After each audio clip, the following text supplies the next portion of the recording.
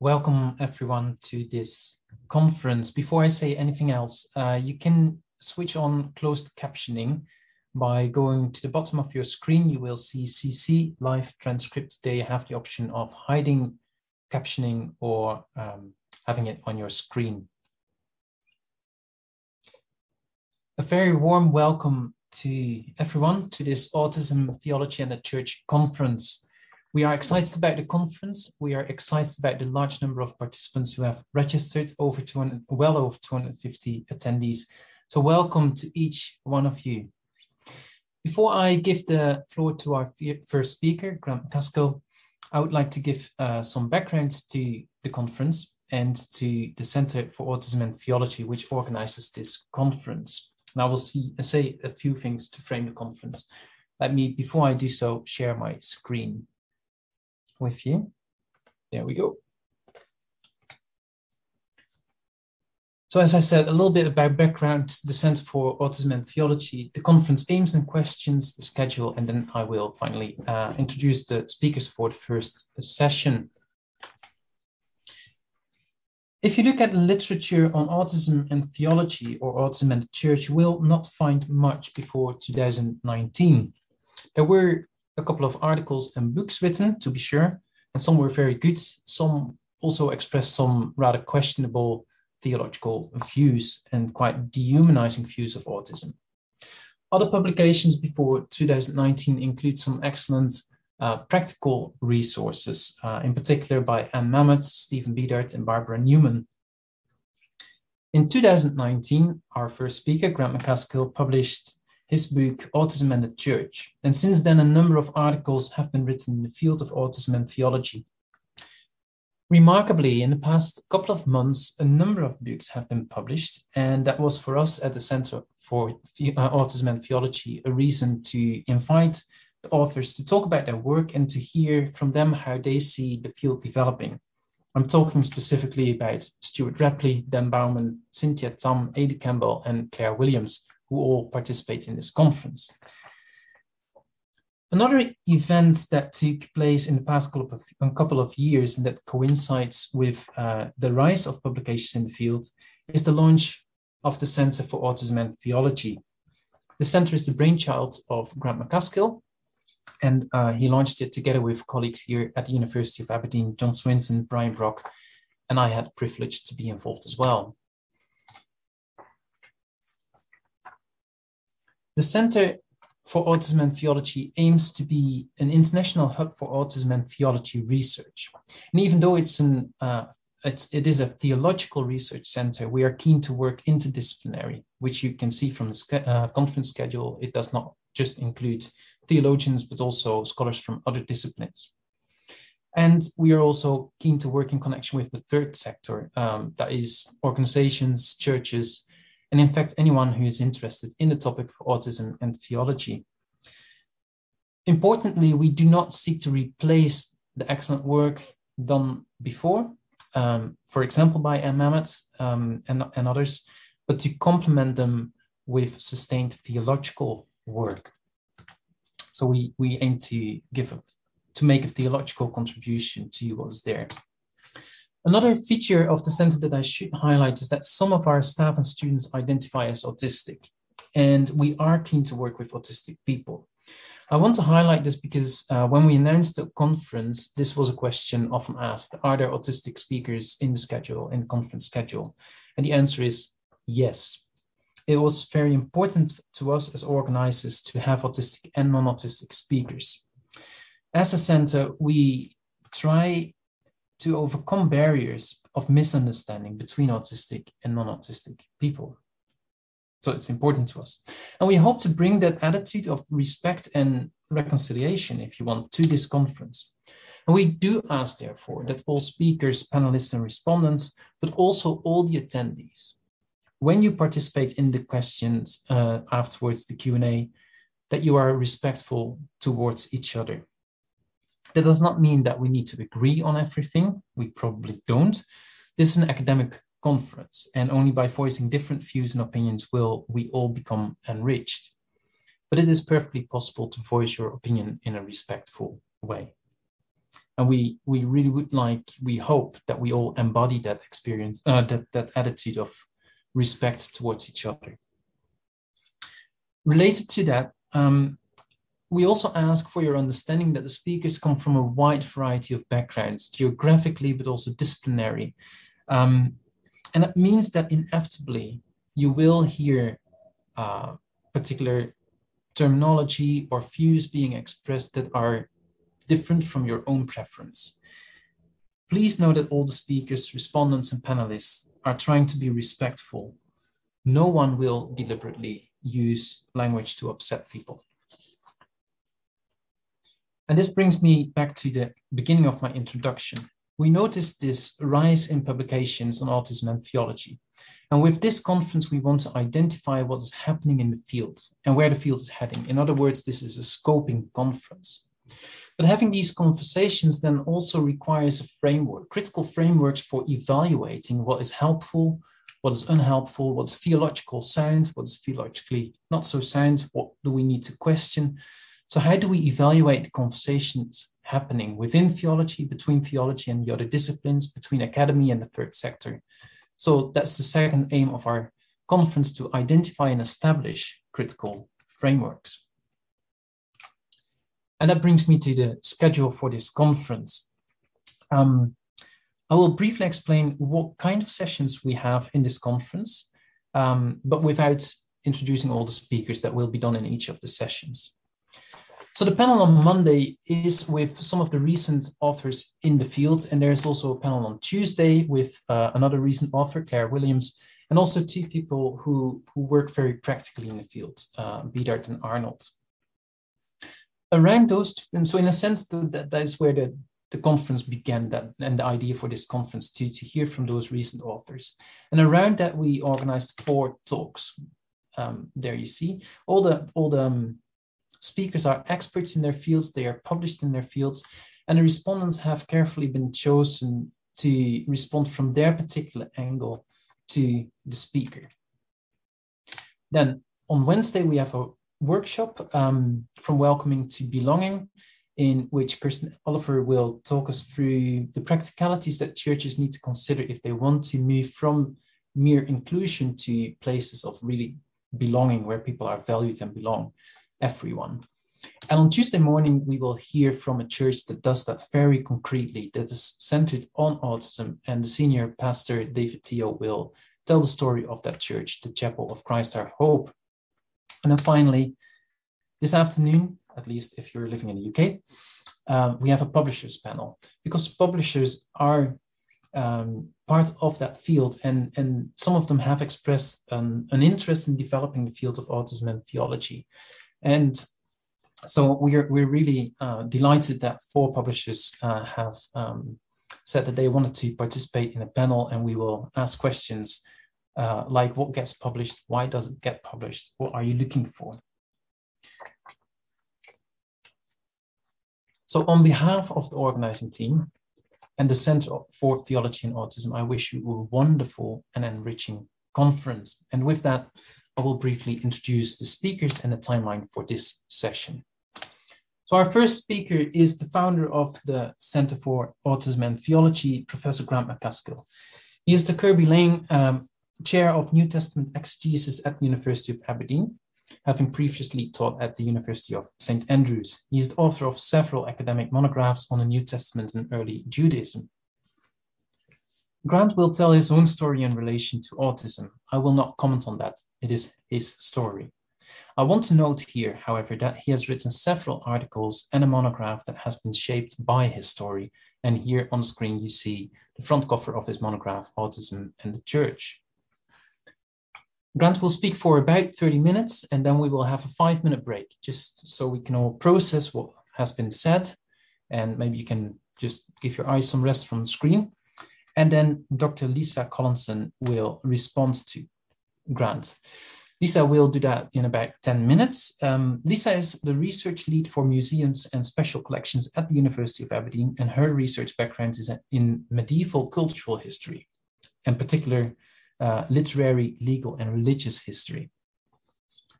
Lisa studied at the University of Edinburgh and later Cambridge, where she received her MPhil and her PhD, with the latter focusing on medieval writing about entertainment, including play and games. Her publications as author and/or editor include several works with links to aspects of religious history, including the miracles of Saint Magnus of Orkney, Old Norse mythology, seafaring beliefs, and church laws of Norway and Sweden. More recently, Lisa has developed an interest in autism, and in 2020, she joined the advisory group of the Center for Autism and Theology, and we are delighted, Lisa, to have you on board. And this allows her to deepen her understanding of contemporary Christian culture, and she told me that's a process that she is looking forward to continuing during this conference. After Lisa has responded to Grant, Grant will offer a very brief reply, 5 minutes, to Lisa again. And after that, the floor is open for questions and answers. You can type a question by typing them in the Q&A. And when you ask a question, you can tick the anonymous box in order to post your questions anonymously if you want. And by email, you should have received instructions if that is not clear. Right. One more practical note. We have tried not to overload the program with activities and talks, and we've tried to provide decent breaks in between sessions. However, we understand that not everyone can participate in each session for whatever reason, or that during a session you want to lie down or just switch off the audio for a while, and that's all perfectly fine. Don't feel that you have to attend every minute of the program. Similarly, in between sessions, you can join the Wonder Me room. That is a kind of socializing space, a digital socializing space. Please don't feel that you have to. It's just there. It's available. You can make use of it if you want, but you don't have to, of course. Grant and Lisa, I really look forward to what you have to say to us, and the floor is yours. Grant, over to you. Thank you. Let me just first of all say to everyone that I'm not going to be using any PowerPoint or any screen share during this session. So if you would rather lie down and close your eyes and just listen, that might be easier than trying to focus on a static face on a screen. I'll also say that my cat may well invade the session at some stage. So I might get interrupted at some point during my own presentation to let her in. My paper will have an autobiographical thread running through it, not because I think any of you will be particularly interested in my story, but because of how my experience is related to my own research and particularly to my own use of language. I was diagnosed as autistic about 18 months ago after several years on a waiting list, but I've known, or at least suspected, that I was autistic for probably a little over a decade. During that time, I began to write about autism, theology, and the Bible, motivated primarily by some strands of theological discourse about autism that are essentially negative in their portrayal and that I wanted to challenge.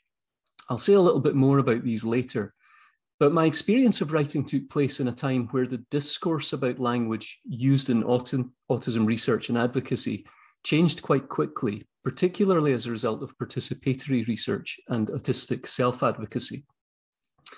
In English-speaking circles in the UK, and to an extent not yet adequately investigated beyond these circles, the widespread preference for identity-first language has, I think, exemplified the issue and the structural problem behind it. The style guides generally enforced in publication contexts tend to require person-first language, so a person with autism, as a legacy of the personalism movement and its concern to protect the status of persons against dehumanizing assumptions about disabilities. It's considered respectful and politically correct to emphasize the personhood of the person first, and then to speak of their condition as something that accompanies this. In the UK, however, the demonstrable preference among actually autistic people is for identity-first language, so an autistic person, since autism isn't detachable from the identity of the person, from who I am. Similar preferences are visible in Anglophone contexts beyond the UK and in some Nordic contexts, but the research on these is more limited as far as I'm aware. Person-first language is often perceived by autistic people themselves to be essentially negative about the characteristic, whether it's autism or something else, precisely because it's driven by the need to de-emphasize it or to play it down in relation to one's status as a person. You only need to do this if you think that the thing is a pathology or a deficit in some sense, rather than a difference. So we have a situation where researchers and practitioners consider it respectful to speak of persons with autism or children with autism, while most actually autistic people in the UK at least find this offensive or degrading as a way of speaking about autism. Published research has begun to pick up on this and to explore it, and publishers are beginning to accept that research may reflect this. But this is only a recent uptake of what autistic people have been saying for a much longer time. So there's a justified perception that neither research nor clinical practice as a whole represent the views of autistic people themselves. The research, most of it at least, portrays autism as essentially bad, something that needs to be fixed or overcome, and an industry has grown up around this. When I first began to suspect I was autistic, the widely used language for my characteristic was Asperger syndrome, and self-advocates would often use ASPI as their proud label. The process that led to my own diagnosis began with my flatmate, a medical student, talking about Asperger's in relation to a mutual friend who was subsequently diagnosed. By the time I started to write, this category had been removed from the Diagnostic and Statistical Manual used in North America and was being discouraged in international contexts, with autism or autism spectrum disorder, ASD, preferred or expected. Those who like to call themselves ASPIs were understandably unhappy with this. When I first started to write, I went along with this. I went along with the expected language and with the person first requirement of APA style. Now, it may be important to say that I'm not personally as bothered by the use of person first language as many others. And that probably reflects growing up in a bilingual environment with a language that uses different constructions to those used in English. So if I were to say in my own language background that I'm an autistic person, I would say that there is an autistic person in me, just as I say that there's a Lewisman or a Scotsman in me. I also know of autistic people in other language families who prefer person-first language because the ick ending or its equivalent is essentially negative in their speech. As well as this, I think the fact that I had some medical training as a vet and married a doctor meant that I probably looked past some of the medical idioms and also past some of the associated language of normality in the research literature as simply reflecting statistical spreads rather than anything more pejorative. Now, please don't hear this as a defensive comment. This is context for what I'm about to say in a moment. Basically, at that point in my life, I found that a lot of the research I was reading was helpful for me personally in its analysis of my traits, my own traits. Perhaps surprisingly to some, it didn't make me feel weird, but actually made my characteristics seem more normal, even when it was using the language of abnormal or atypical. I wasn't the only one to have these characteristics, and I didn't need to feel as anxious as I did that some of the more difficult traits were personal failings. By the time I wrote the book, though, I was beginning to feel much more sensitive about the use of person-first language and other terminology, partly through exposure to the participatory research that had begun to emerge, and also through my starting to use social media, which I hadn't really done before. That exposed me to a huge amount of autistic self-representation that wasn't visible in the research, and that was, again, justifiably often angry about much of what is published. It also brought to my attention some of the research that hadn't come up in my searches and that wasn't referenced in the studies I was reading because it came from different research circles. But even then, much of this I only encountered after the book was beginning to go through the process of copy editing and typesetting and couldn't be radically altered. So my mind had been changed on some of the language I was using and on how it might be perceived. Some of that was through my own reflection, and some was through challenge by others. Someone I now consider a good friend, the autism researcher and advocate Sarah Douglas, said they felt a little bit othered by my first article because of the medical terminology it used, and that challenged me. Sarah also helpfully challenged my personal wariness of using the word disability by thinking about context-specific disabling and its social aspect, so social model dimensions.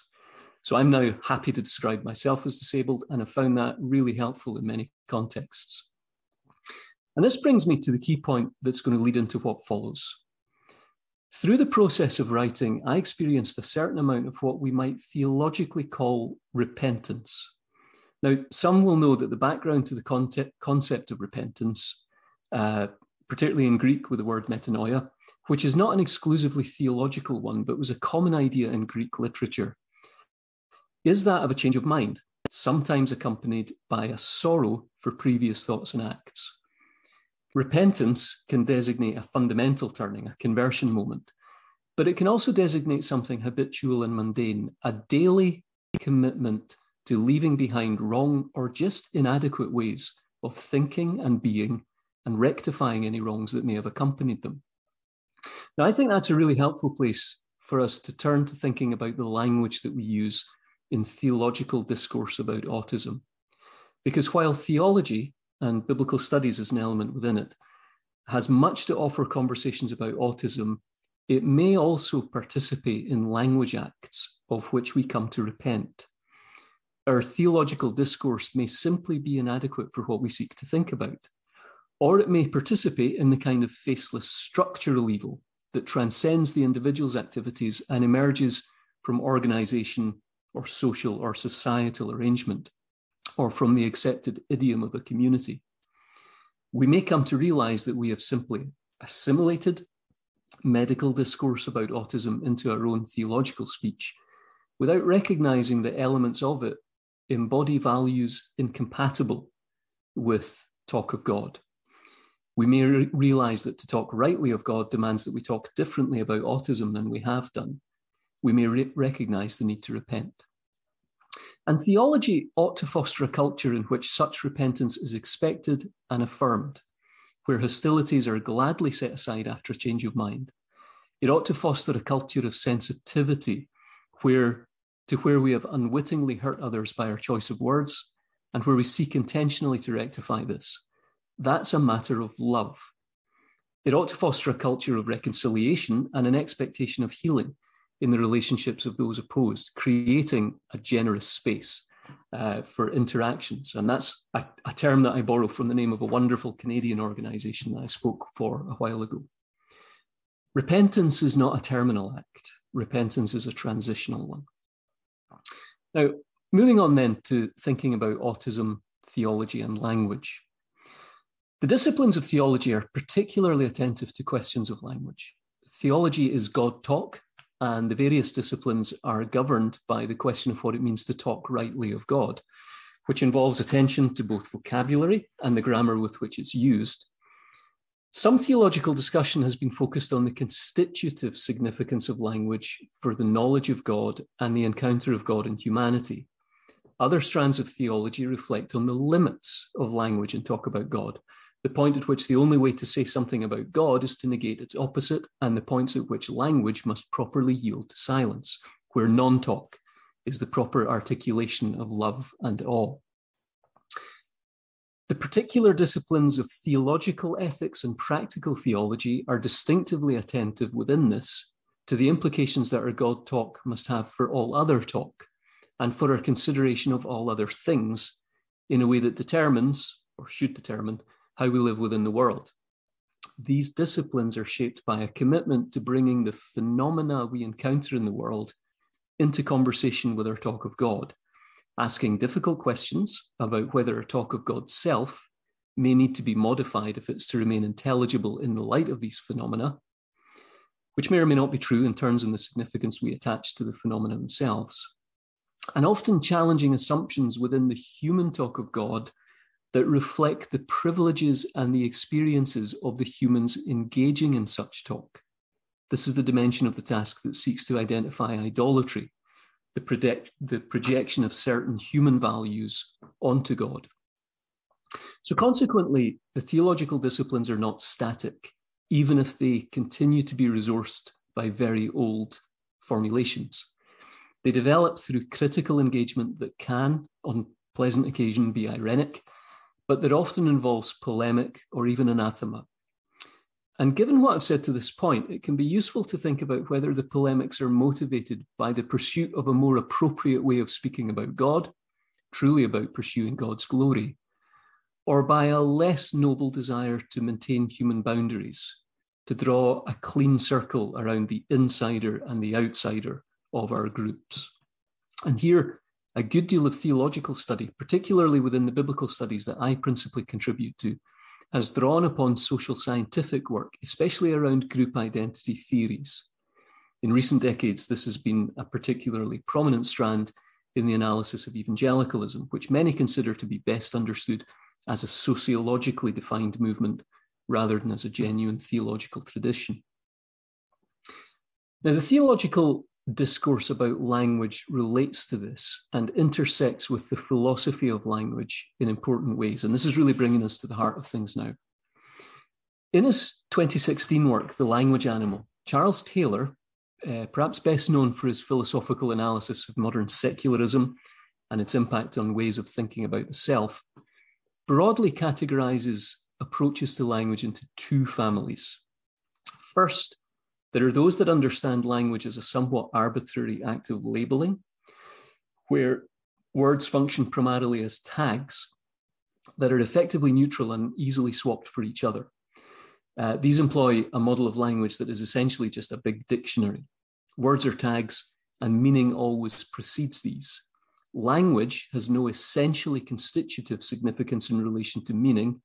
It simply inframes and designates, and is arbitrarily localized in relation to historical peoples.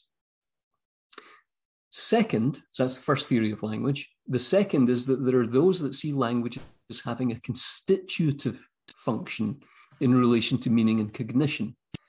The words we use and how we use them determine how things are known and what to us they essentially are, what they mean. Taylor positions himself within the latter, and one of his key points is that this involves appreciation of the grammar and the syntax of a language rather than just its lexicon. The use of word order, of nominal cases, of main and accessory verbs, of adjectives, and so on, all creates a set of relationships between the elements in a language event, identifying and differentiating, prioritizing and subordinating by turn. Language, then, is essentially relational, with the relationships occurring within an embodied reality that informs the language and is newly saturated by the language used. The warmth of physical contact between a child and a parent creates a linguistic world of warm and cold relationships. Language play, meanwhile, Sprachspiel, allows relationships to be recast and reinterpreted, sometimes serving subversive or transformational goals.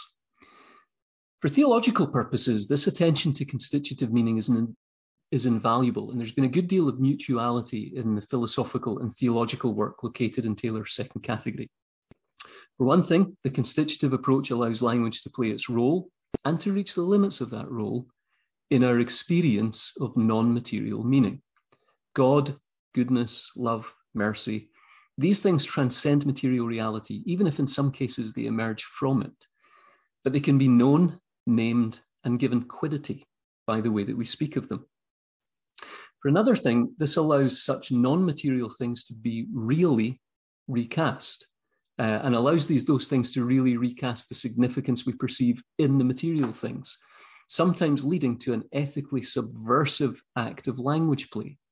So when the Apostle Paul uses his language of God and says that God chooses the things that are nothing to nullify the things that are, it's an example of that play, flipping one set of embodied values about material goods and social status in light of a narrative about God's being and God's role enacted in the story of the cross. Now, here's the point. Taylor comments that the two approaches to language belong, in fact, to two very different understandings of human life.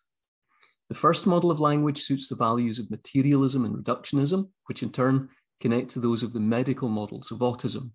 In these models, there are observable facts and statistics, and there are purportedly neutral words used to describe them. The second model of language, though, would recognize that the use of particular tags and the arrangement of them in sentences and paragraphs constitutes a particular set of relationships between them, whether intended or not. As soon as you describe someone as a person with autism, you imply a particular relationship. This linguistically constituted meaning, created perhaps in a scientific paper or a clinical guideline, determines the meaning of that which it describes for those who follow. Its purported descriptive neutrality is actually a programmatically constitutive one, and both theological and philosophical approaches to disability have recognized this. Now, I can illustrate this with two examples that are going to take us right into the language of autism and theology that I find problematic and that prompted me to start writing on this topic in the first place. But let me give a trigger warning that some of what I'm about to say may be upsetting because of how people have represented autism in the literature. The first is the one that we've mentioned already, the general insistence on person-first language in academic publications. This makes personhood independent of the condition in question, precisely to protect personal status from being threatened by it. The Language Act represented in the word order, at least in English, and by the use of with, constitutes a separation, motivated by the perception that the condition is essentially negative. Linguistically, the condition becomes essentially negative for all who accept and participate in this language, unless you happen to occupy a language where you do this with every personal identifier like nationality or ethnicity. The second example is related. In one strand of research into autistic phenomena, the difficulty experienced by autistic people in following the communication, especially the non-verbal communication of non-autistic people, has been labeled as an empathy deficiency. Now, some research has flagged what it calls a dual empathy linked to neurodiversity. Autistic people find it easy to understand other autistic people, and non-autistic people find it difficult to understand them, even as they find it easy to understand each other. Autistic communication can only be considered deficient if you normalize one of these communicative standards and don't allow the other to be part of a neurodiversity.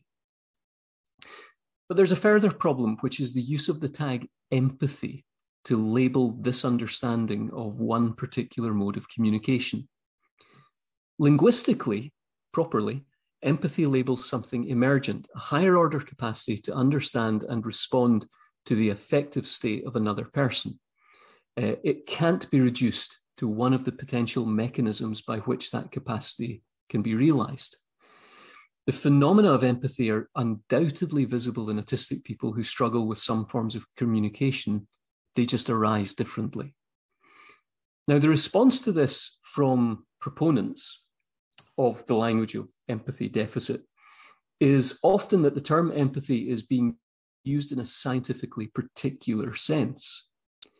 But once that language is used, it constitutes for its users a reality of autism in which the person with autism is considered subpersonal, is to them less than human. Peter Hobson, for example, uses the language of Dennett to indicate that the autistic people simply does not meet the conditions of personhood, that's his expression, unless they are trained into acting as a person through interventions, as in ABA. Simon Baron-Cohen is reported as categorizing the autistic, Simon Baron-Cohen does categorize the autistic person with the psychopath. Both have 0 degrees of empathy, but the autistic maintain a stringent moral framework, so they simply don't do bad things. Elsewhere, he's reported as describing autistic people as seeing other human beings as just bags of skin, incapable of recognizing their humanness. Now, my point is that these rampantly dehumanizing descriptions of autism, to use L. Loughran's expression, are consequential to a supposedly neutral choice of word that constitutes a particular reality of autism for those who accept it and don't resist it. Ultimately, what this means is that the person with autism is not really a person at all and is not capable of love. Now, the theology that prompted me to start writing on the topic myself utilized such accounts of autism. A string of works, including some quite celebrated ones, used the purported autistic deficit as a way to highlight what is taken for granted in normal human interaction, normal. and to extrapolate from this what should be considered ideal, particularly in relation to the second-person perspective of seeing the world through the eyes of another and relating to that one. Ultimately, the second-person perspective that is considered absent for autistic people by those theological researchers includes God and one's relationship to God, so that all falling short of that relationship can be labelled a spiritual autism. The medical account of autism then has played a role in the development of positive relational theologies, but its role has been a wholly negative one, contrastive of proper human relationality. Proponents of this approach have sometimes said that they're simply using the language metaphorically. But all metaphors are grounded in a reality characterized by the quality in question, the meaning of which they extend into the realm of a symbol. This metaphor could only be used if there's an underlying presumption that autism is essentially characterized by relational deficit. Now, my own contribution was intended to expose the normalizing tendencies within this approach. Whether successfully or not, I looked at some of the ways that biblical texts destabilize the social norms and their linguistic embodiments that underpin ableism, recognizing that the phenomena of ableism are traceable all the way back through human history and that theological acts of subversion can be renewed today. I looked at Paul, for example, and his proclamation that those most will call weak and nothings are actually God's appointed means to nullify the supposedly strong and powerful. I looked at the imagery of the body, also as used in Paul, as a concrete image of mutual interdependency and diversity, giving a distinctively theological quality to neurodiversity. I looked at the concept of gift as the key to understanding economic value in the divine world. The value of anyone is not a function of their utility within a particular model of economy, but of their givenness by God with their particular personal purpose, their own telos within God's creation. All of these are examples of theological linguistics that refuses meaning finally to be constituted by normal social usage and insists on challenging our talk about power, value, love, and hope by talking about God. There were limits to what I did, and I've suggested in some more recent work that drawing on ideological criticisms like intersectionality and queer theory could be invaluable. But my work was at least a start on thinking about the theolinguistics involved, and hopefully it embodied the recognition that bringing the autistic-led research associated with neurodiversity models into engagement with theology is its own generative process. A theological neurodiversity is not the same as a non-theological one, even if there's no tension between them. Now, I'm not sure that I've seen much evidence of the repentance that I mentioned earlier, but that may follow, particularly in the light of some targeted critical essays by Joanna Leidenhag that have confronted the theological linguistic issues more overtly and intensively than I did. What I have seen, though, is the growth of literature contributed by actually autistic researchers, some speaking at the conference, giving an increasing mass and coherence to the counter-discourse that's founded on this alternative linguistics. And in time, I think that'll change the discourse. It has to. So I want to close with two comments, actually three comments that are related to what I've just said, but also extend into other areas that I don't have time to explore. First, I suspect that some of the major contributions to theology through the centuries have been made by autistic people, not because there's anything in their stories that helps us to diagnose them, but because theology involves linguistic precision, and autistic people tend to use and to prefer precise language. Personally, I don't like our tendency to speak of autistic language as highly literal, because that's really a way of speaking about referentiality and the use or the non-use of analogy. In my experience, autistic people are fine with metaphor once we appreciate it's there, and we're actually very good at using analogy because of our use of patterns. The real problem is with imprecise language, language that violates the rules. Sarcasm and irony are a problem because the meaning is opposed to the words used. Some metaphors are a problem because they're not properly framed. If we allow this, then the autistic use of language is one of the gains that autism constitutes for a community. And theology is a discipline that naturally benefits from this. So I think theological reality has benefited from autism. Secondly, I've not touched here on questions of silence or of non-verbalized responses to God, which have a particular significance in relation to non-speaking autistic people.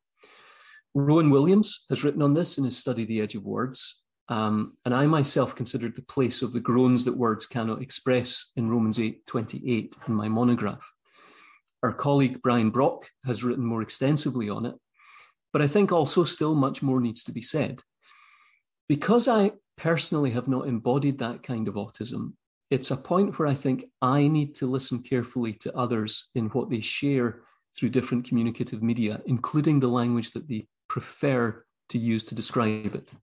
So here, I'll just return to the point that theology, especially in non-Western contexts, has always affirmed the limits of language in knowing God and speaking of God, and has upheld non-speech as a worshipful act within the diverse economy of divine gift and reciprocation. And lastly, I want to repeat a suggestion that I made in the book, that if our language is properly disrupted by theology, a space is opened up for talking about personal transformation and flourishing through addressing unhelpful behaviours by invoking theological categories of selfhood and virtue. Now, the key point here is that when these categories have already challenged human concepts of normality and social expectation, we can begin to think about what might help the autistic person flourish in their distinctive way within a divinely created neurodiversity. So not conforming to what people expect us to conform to or looking the way that others think we should look, but living out our neurodiversity, but in ways that address and think about those aspects of our own behaviours that are difficult and problematic and stand in the way of our own personal flourishing. That's something I'm very sensitive to myself. My own experience of autism, I wouldn't trade being autistic for being non-autistic for a second, but some aspects of it have been difficult. And there are some aspects of the behaviour that I think are good to think about how we can talk about addressing these and changing these in a way that furnishes flourishing rather than conformity. Thank you.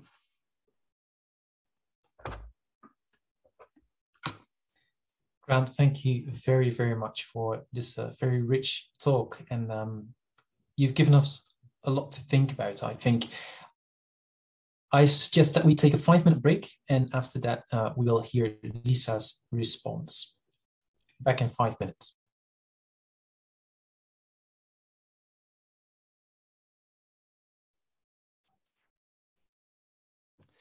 Welcome back, everyone. Lisa, over to you to respond to Grant. Many thanks. Dr. Van Ommen, Professor Macaskill and colleagues, thank you very much indeed for inviting me into this space and for giving me the opportunity to respond to Professor Macaskill's excellent paper as another late diagnosed autistic adult, although from a non-theology background. Over the next 10 minutes, I plan to address each of Professor Macaskill's main points in reverse order, along the way introducing a couple of additional thoughts on language sensitivity and on the term profound autism, which has recently been the subject of some public discussion. At the end, I plan to return to the question in the title. So I'll begin by clarifying how I think it has been answered by Professor Macaskill's paper. The title is Autism, Theology and Language, a Game or Reality? ? And according to my understanding, Professor Macaskill has answered this as a question which may be paraphrased as something like this: autism, theology and language, are language experiences and choices of various kinds truly significant or not from a theological perspective? This is in itself an extremely important question. So my focus will be very much on the degree to which I understand and agree with the answers given, rather than on broader questions of game and reality, although these may be relevant, and perhaps there will be a little time for this later. I'll begin with the end of Professor Macaskill's paper, which points to three potentially highly relevant topics, topics there was insufficient time for him to discuss fully during his paper. On his final point, I'll simply say that I would be very keen to hear more of Professor Macaskill's thoughts on the theological categories of selfhood and virtue during the discussion following this response, and I'll just leave that there. The next to last point was the significance of non-verbalized responses to God, and the fact that, I quote, "Theology, especially in non-Western contexts, has always affirmed the limits of language in knowing God and has upheld non-speech as a worshipful act." My interpretation of this is that theology recognizes that non-verbalized responses to God may often be those which engage in the most real way possible with the reality of God. And I very much endorse Professor Macaskill's view that on this topic, the perspectives of people who express themselves without conventional speech, either often or in fact occasionally, are extremely important. Professor Macaskill's first closing point, again in reverse order, was a suggestion that it's likely that many theologians over the years have themselves been autistic, and that this has had a positive impact on the reality of theology as a discipline. While as a non-theologian, I'm not qualified to comment on this exact suggestion, I would say that Professor Macaskill's general reasoning certainly makes sense to me as someone with a background in the related disciplines of philology and history of religion, which have always been full of people with focused or passionate or special interests, whichever term you prefer, in both precise uses of language and its wider meanings. What I would add to Professor Macaskill's explanation for this is that for me personally, language has sensory aspects which I think may have some relevance to this discussion. Perhaps this may connect to the idea of the embodied reality of language he discussed in relation to the work of Charles Taylor. In my case, this takes the form of experiences which I think possibly, I say this tentatively, possibly come close to something like synesthesia, and which can lead to bodily reactions. In other words, language shapes my reality in quite specific ways, both internally and externally. The impact of thinking about, hearing, reading, or saying certain words and phrases is physically real, both in the moment and later through vivid memory. And this is one reason I tend to try to be quite careful with words and phrases. However often I do fail. And one reason I can find it difficult when others seem less affected by the physical impact of certain words, either through pleasure or pain. Now, of course, my own experience is possibly atypical, but it certainly feels real and relevant to me. And I would therefore, again, very tentatively suggest that the impact on some autistic people of hearing and reading language, which feels just somehow right or wrong, may be more profound than some realise, with important consequences for autistic well-being. This brings me to Professor Macaskill's next point, still running in reverse order. Here he outlined how he had used discussion of certain biblical texts to challenge ableist language in modern theological scholarship, including terms such as spiritual autism, which rely on and perpetuate ideas that autistic people are less capable than others of forming full relationships with other human beings and by extension God, due to a lack of empathy. Sadly, this reminded me immediately of some comments on autism which I have encountered extremely recently and entirely coincidentally in wider discussions of thought and spirituality.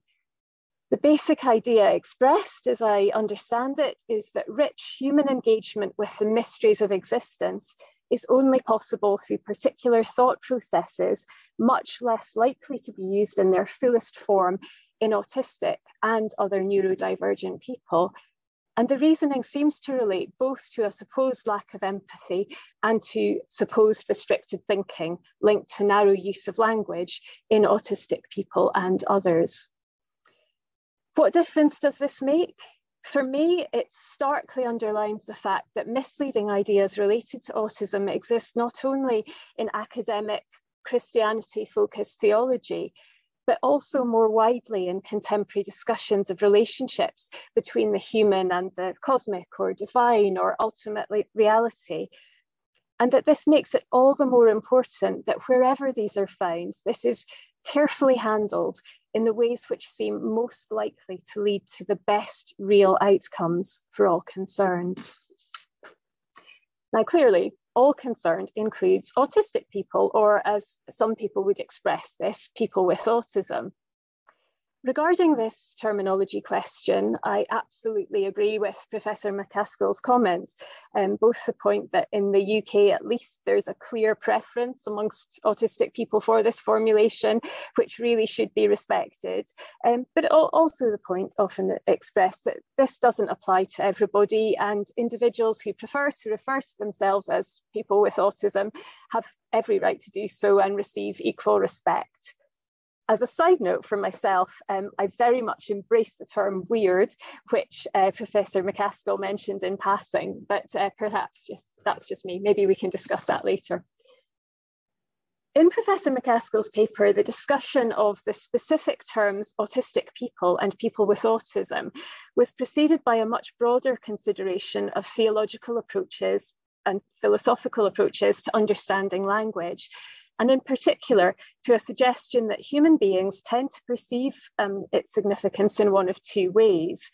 One, according to my understanding of the explanation, essentially superficial, and the other involving a much richer, more complex sense of meaning making. While analysis of the precise arguments discussed would be well out with my own competence, this part of the presentation did prompt me to think about an extremely recent development in the secular language of autism, which I feel I should mention briefly as I near the end of my response. This development was the publication just a few days ago of a report in the leading English language medical journal, The Lancet, which included a section suggesting adoption of a new administrative term, profound autism, which could be applied to autistic people with certain characteristics. And I should say that the comments I'm about to make refer only to this report in The Lancet and not necessarily to other uses of the term profound autism. What was noteworthy about this report and quickly attracted social media comment was the fact that the features which the authors suggested should allow autism to be classed as profound were in fact not autistic features at all. As the brilliant Twitter commentator Anne Memmott pointed out, this seems as illogical as declaring any other disability profound by virtue of co-occurrence with a completely separate disability.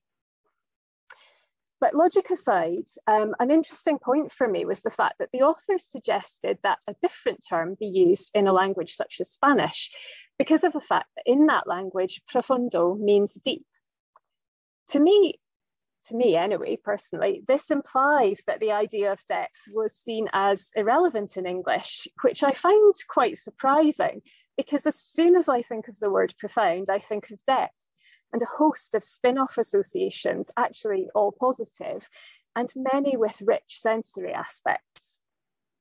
However, what I mean to highlight here is not so much the potential for positivity in the expression, but the fact that the authors did not discuss the layers of potential meaning in the English word, despite explicitly mentioning interest in sort of connotation. Could this be an example of something between the tagging and deeper approaches to language described by Professor Macaskill, I wonder?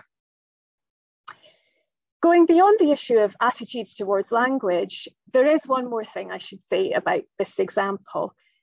Despite the fact that the logic of the proposed label of profound autism might not make much sense to me at the moment, I hope that I'm open to changing my mind, as well as being open to the authors changing their own minds at some future point. And the same is true of the writer I mentioned earlier, who works in the broader field of thought and spirituality. And this idea of changing minds leads me to the concept of repentance discussed by Professor Macaskill. Now, I'm absolutely unqualified to speak about repentance myself as a non-theologian and, in fact, a non-Christian. So instead, I'll limit myself to commenting that while I understand that Christian repentance and secular regret or commitment to change must be very different things, I think that even ordinary regret and growth of various kinds provide possibilities for simple worldly reconciliation and healing at least, and ultimately for better realities for all, however we understand these. Now, to end on a lighter note, I thought it might be worth mentioning here that often true games and play are themselves regarded as channels through which reconciliation and improved understanding and handling of reality can be achieved. And there's perhaps some overlap here with a notion mentioned by Professor Macaskill. I quote, language play, meanwhile, oh gosh, my pronunciation is going to be wrong, Sprachspiel, allows relationships to be recast and reinterpreted, sometimes serving subversive or transformational goals. When games function in this way, they remind us that games and reality are not always in binary opposition. They can participate in and even provide ways of understating various forms of reality, understanding various forms of reality. And that is worth holding on to, I think. But as I mentioned at the start of this response, the question properly in focus could be paraphrased as something like, autism, theology and language, are language experiences and choices truly significant or not from a theological perspective? It seems to me that in his paper, Professor Macaskill made a crystal clear case that language does indeed matter to autistic people in very real ways. And from my position of extremely limited theological understanding, I wholeheartedly agree. Thank you. Thank you very much, Lisa, for your response. Grant, do you want to reply quickly, 2, 3, 4 minutes to Lisa before we open up the floor to questions? Sure, and there won't really be replies so much as almost kind of just riffing off some of what Lisa said. I will just make a comment on, first of all, just on the language of weird and queer. I'm the same. I like the language. I think it's important to affirm it. And it's one of the reasons that I think it's interesting to bring in disciplines and approaches like queer theory that I think have been very sensitive to the linguistic dimension to this, and to actually using that and almost deliberately flipping the values that society throws around. Following on from that, the word repentance, this is just a sort of, I think for me this is an important comment, that I think the word repentance has largely fallen out of widespread non-theological use today. And I think part of the contribution is actually reaffirming it as a category that is central to theology, but might be translated and disseminated more widely within our social discourse.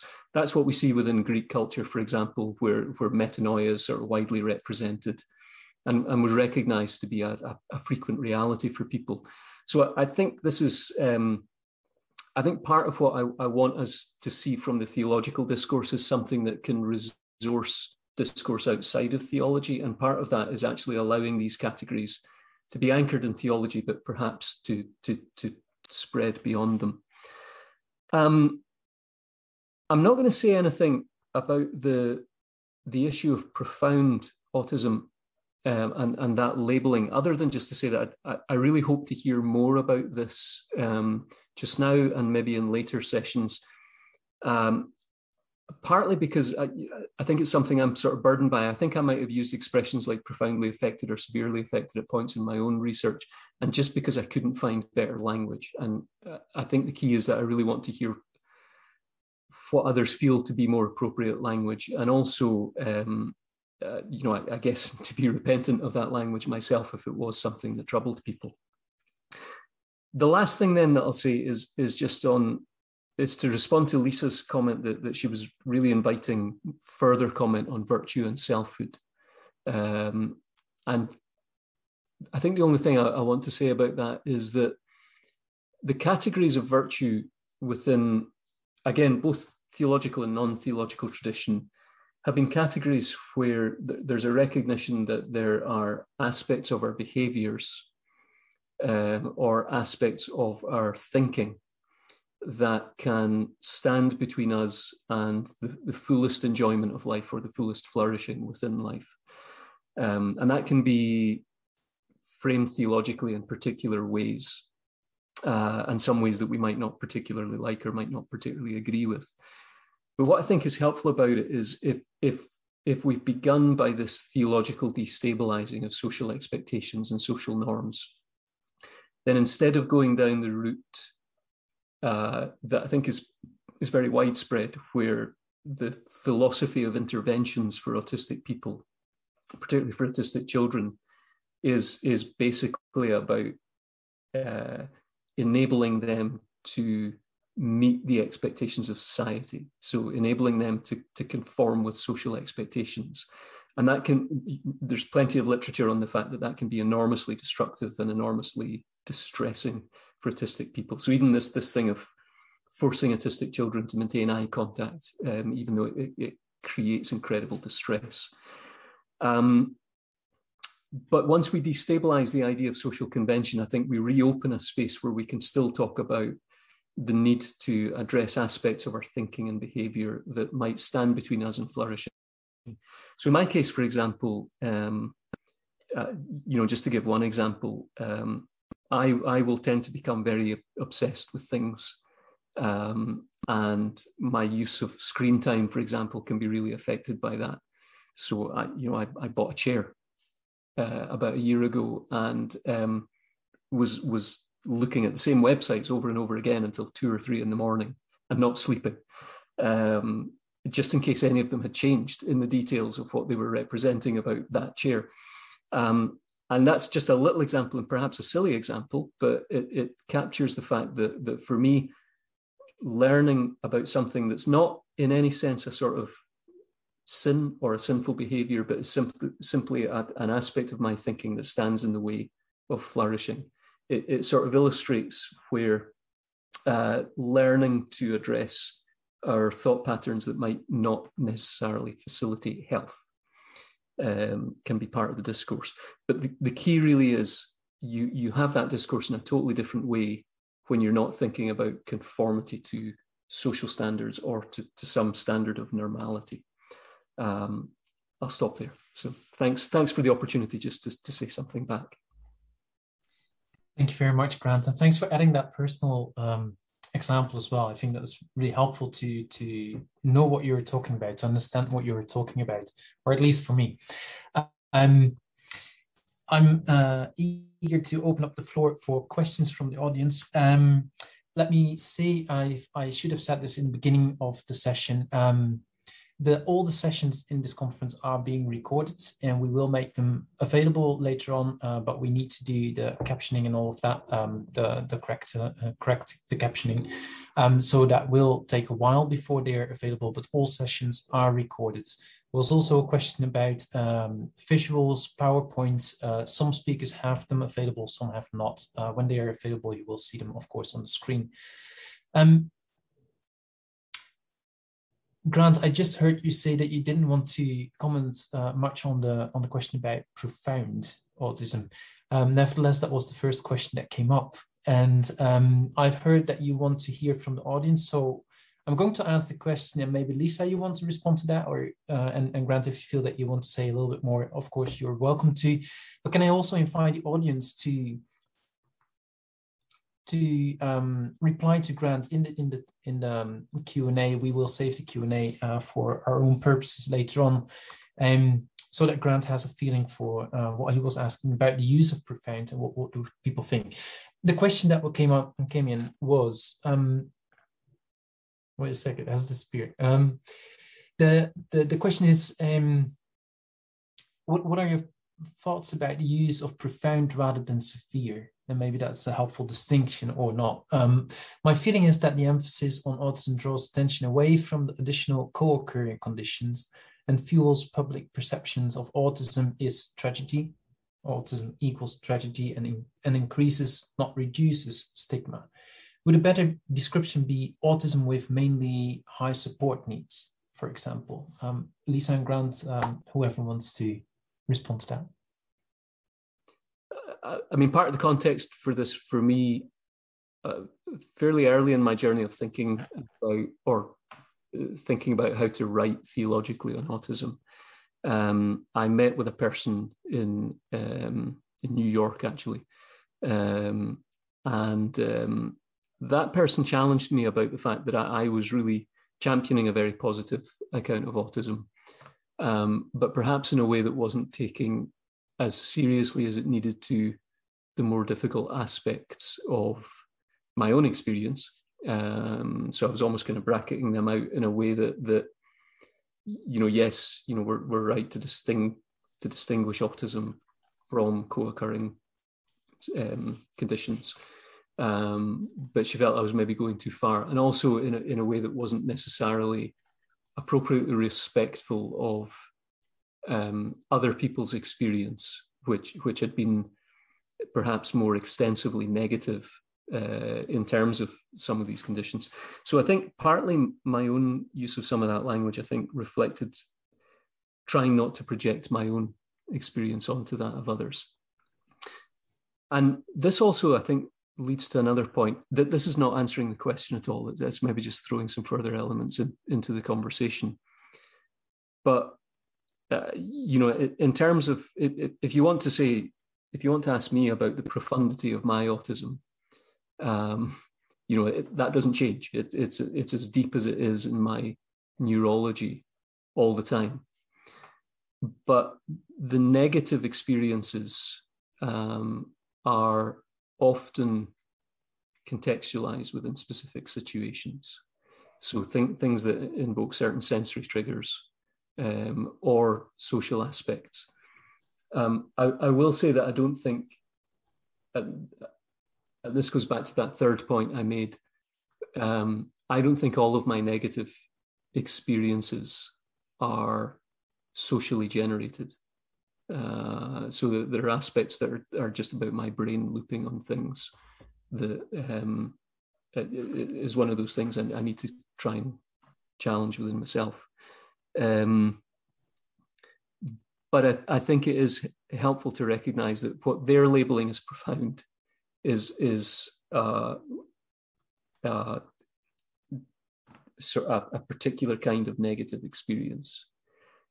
And the point really I'm making is that those negative experiences might be socially contextualized or particularized around certain events. Lisa, I've not done a very good job of articulating that. If you want to come back and say something more on that. I'd only say that, I'm looking forward to hearing what others have to say. And thanks for the question. Thank you. Thanks. I think there's a lot of questions coming in, so we should move on to the next question maybe. But this is certainly a discussion that is to be continued, I think. Another question about language here. To what extent do you think that use of language can differ in terms of appropriateness, in terms of context? For example, I'm a left-handed person, and it would be odd to describe me as having left-handedness. However, if you are studying left-handedness, it might be appropriate to talk of it in isolation, as it were, of any particular person. Grant. I don't know that I've got really anything to say. I think the observation was a good one and an interesting one. And obviously at its heart is this point that you wouldn't necessarily talk about a person with left-handedness. So yeah, I don't think I've really got, I think it's a good observation rather than necessarily something that invites a question. But Lisa might have heard the question more clearly than I did. Gosh, yes, I would really have to think about the comparison of autism and left-handedness. I'm afraid to say I don't know enough about left-handedness to comment, is how I would answer that. I'm sorry. I might say one thing, if it can come in.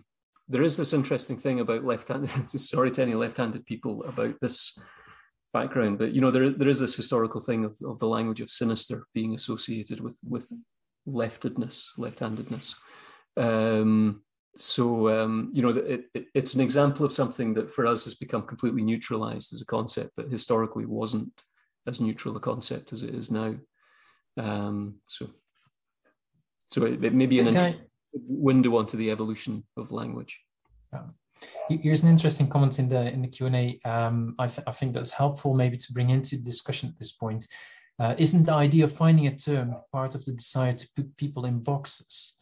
Just because I don't need high support to wash and dress doesn't mean I'm not profoundly, positively and negatively affected. Maybe that's just a comment, I don't know, but that might be helpful here. There's some questions about the use of disability in language. So for example, here I've got one question that I'm looking at. How does the acceptance of the term disability and Taylor's understanding of constructive language interact? By owning the disabled label, as I would want to endorse also, how do we resist a process that disables further? Any thoughts, Grant or Lisa? I'm not going to answer that because that's a huge question, and I'm not sure that I can answer it. Lisa might have more to say to that because of her experience with involvement with active advocacy. Can I just go back quickly though to that last observation about putting people in boxes? Yeah. Because it's just a comment that I think that's absolutely right, and I think it's really important.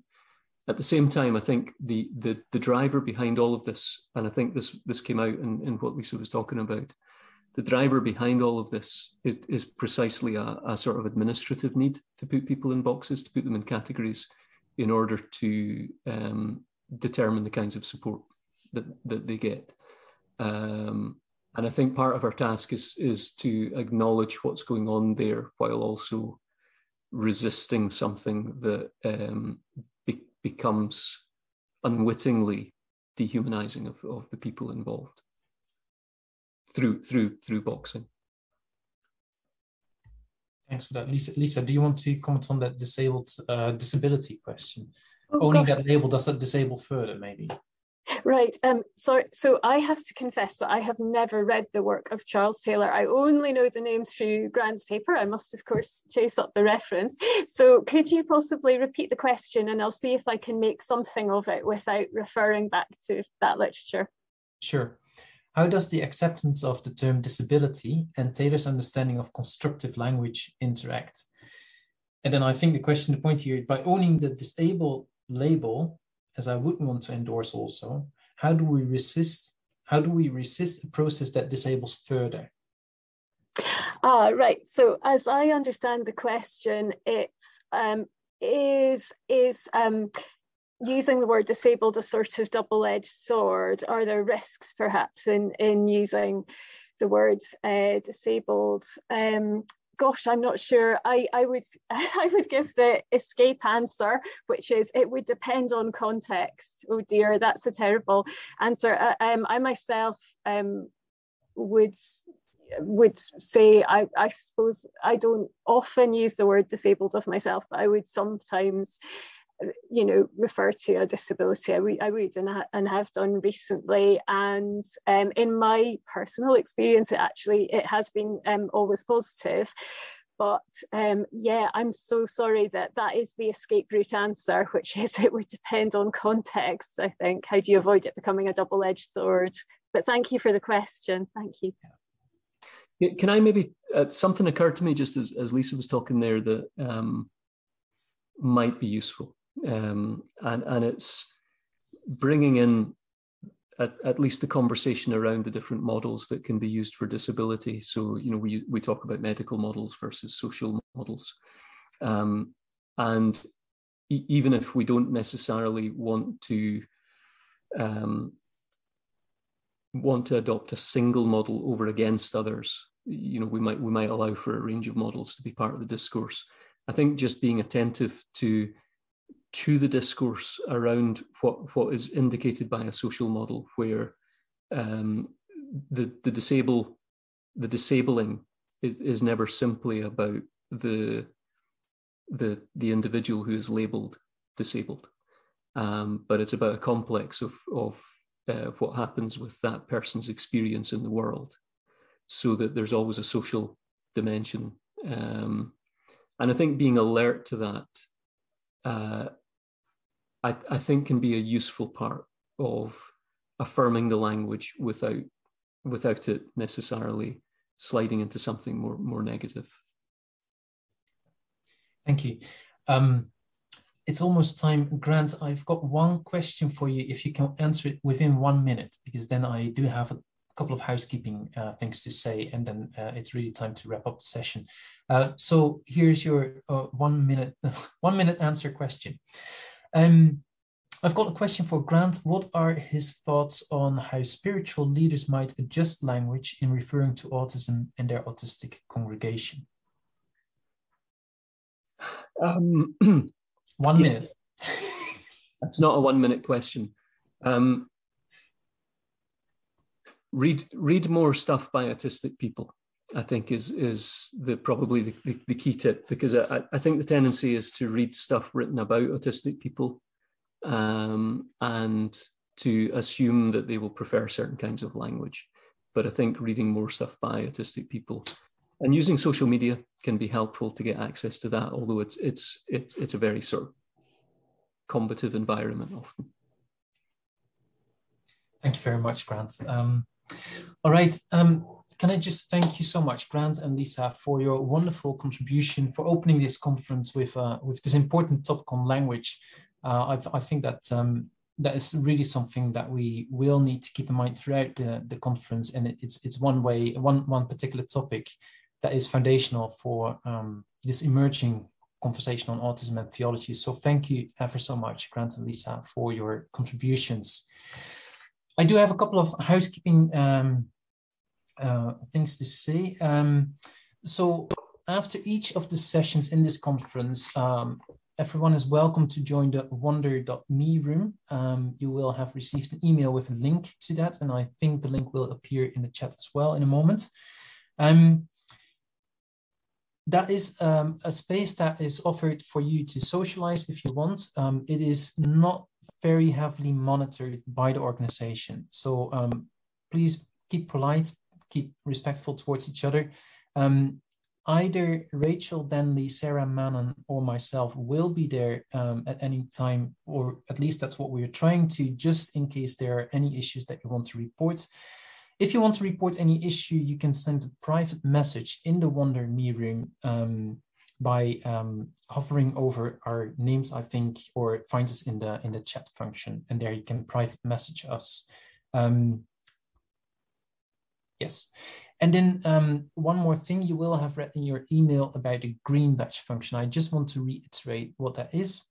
So if you think you might find it difficult to approach another person or group and start to chat, you can choose to put the word green in brackets after your name when you enter the room. For example, I would enter Léon van Ommen and then in between brackets, green.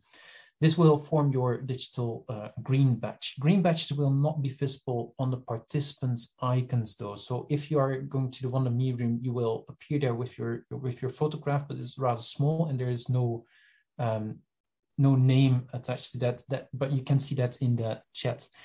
So however, if you look at the participant list when you enter the room, you will be able to see who has chosen to wear a green badge, indicating they think they might find it difficult to start a chat, but would like to do so. So those, if you don't have a green badge and you feel comfortable reaching out to other people, maybe you can look for people wearing a green badge and initiate the conversation. There are a couple of rooms in the Wonder Me room around specific topics. You can suggest other topics maybe by the private message to Rachel or Sarah or myself. Or if you don't want to enter a specific room, you can just stay outside of those rooms in the general area and I wish you happy chatting. So thank you again for this session, and I hope to see many of you back in an hour for our next session, which is with the recent authors in this emerging field of autism and theology. Thank you.